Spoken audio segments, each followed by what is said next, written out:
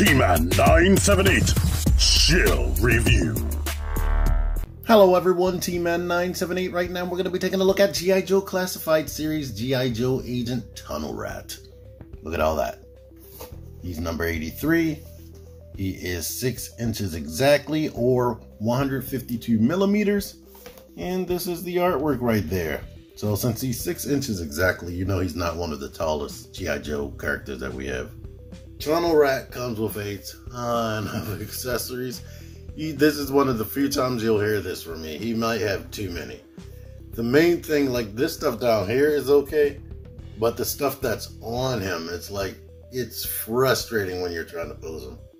To add to the gear that's on his body, he comes with this satchel right here. And the strap is very pliable, but it definitely bunches things up. And when I'm a perfectionist when I'm trying to take pictures of the poses. And like the strap being lifted up or the bullet belt being lifted up drives me up the wall. He has this knife right here, the combat knife. Nice. Night vision goggles with 4 lenses. I don't know how this works because I'm not a military person, but there you are with that. He has this pistol that has the brown handle. It does not have a blast effects port. You get this long assault rifle right here that I guess can double as a sniper rifle. It has a bipod, and these two things feel flimsy as crap. They they stay there mostly, but yeah. And this thing came kind of bent out of package, so it's pointing down, drooping down. But you can remove this magazine right here. It's silver this time, and it's a different mold from Big Ben. The scope is permanently attached. Yeah, nice gun. You get this backpack right here with 2 ports at the top. And why do you have 2 ports? Because you get 2 flashlights right here. You get 2 of them. And they both can port at the top of the backpack right there. Now, this autofocus is determined to not look at whatever I have right in front of the camera. It wants to look at whatever's going on in the back. Drives me up the wall. Let's test this out. I'm going to bring him forward. It's focused on him. I thought it was going to just automatically focus on my backdrop. But here he is. I did a modification right away. Like this scarf is a floating piece and removable. This bullet belt, as you can see, is floating and removable. This would be removable, but I put glue behind that communicator right there that everybody seems to have except Snow Job. At least everybody from G.I. Joe. So I got tired of all that stuff moving, so that's one less thing. I'm not going to glue on the scarf. But as you can see, he has tattoos on his arms. And he has the war paint on the face. Maybe that's paint on it? No, I think that's tattoos. But he has this right here. Tunnel Rat. Nothing on that side. He just has the sculpted in painted belt right there. It's not floating at all. You get the knife holster. And I hope you saw this pistol holster right there. The knee pads. And these shoes right here, or boots, that are underneath of his pants. Here he is without the scarf or the bullet belt. I heard back in the day his image or his facial likeness was that of Larry Hama, the guy who wrote all the character bios, and I guess he assisted in the stories. If he didn't write the stories, I can't remember. He might have written some of the stories for the comics. Here he is, fully geared up with everything: the side satchel, the gun in the holster, holding the gun, the knife in that holster, the backpack. The backpack big and the hole in his back area is not that deep. So you will have to worry about the backpack falling off. I would put him in the pose you want and then put the backpack on. And while you're putting the backpack on, I would grab the side satchel, pull it down, hold it in that position, or else it will be bunching up right there.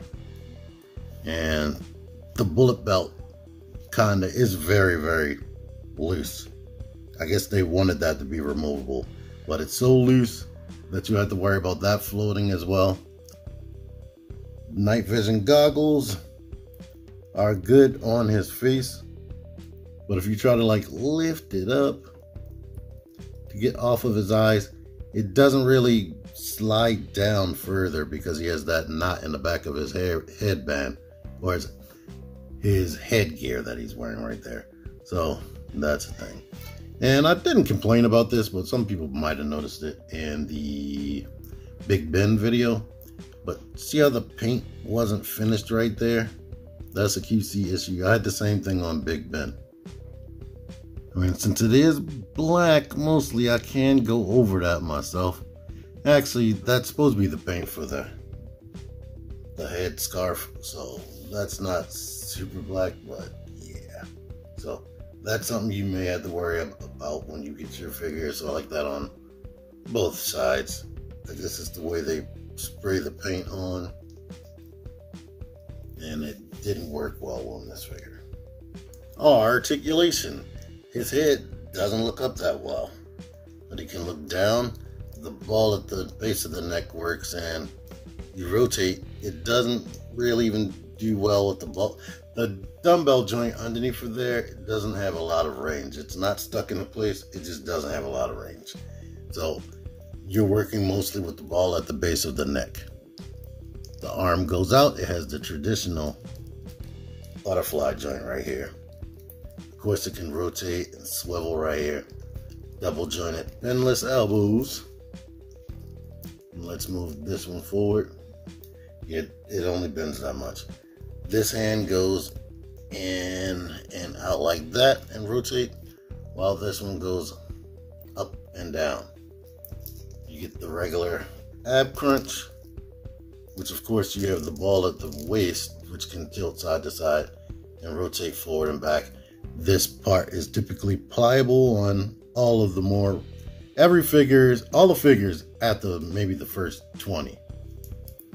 You can kick out to the side all the way, drop down, kick up more than 90, swivel, bend in the knee right there.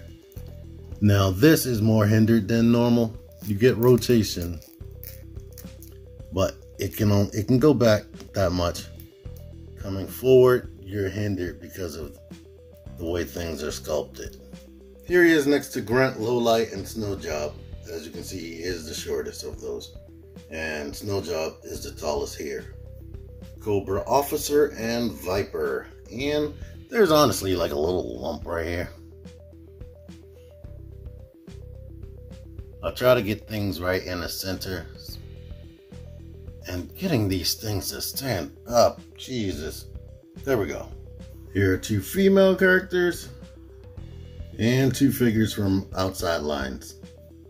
Oh yeah, end of the day, I like this figure. My main gripe is the neck articulation. That is very limited. Like him not being able to look up, it was difficult for me to even get him into this pose and me to like it. Like, I have him like this, but I want him to be looking up a little bit more. So that frustrates me. And I mentioned all the stuff about the gear that wraps around him. I can get around that more than the neck articulation. So you may have to fix that yourself if it bothers you. But anywho, it's a good figure, and he comes with a bunch of good stuff. Thank you for watching this. I'll have a link in the description for where you can find him on Amazon. Until next time, T-Man978 out of here. Join the Syndicate Toy Hunters Facebook group. Link in the description. Click the videos. Click the videos, baby. Click the videos. You should really click these videos. Click the videos.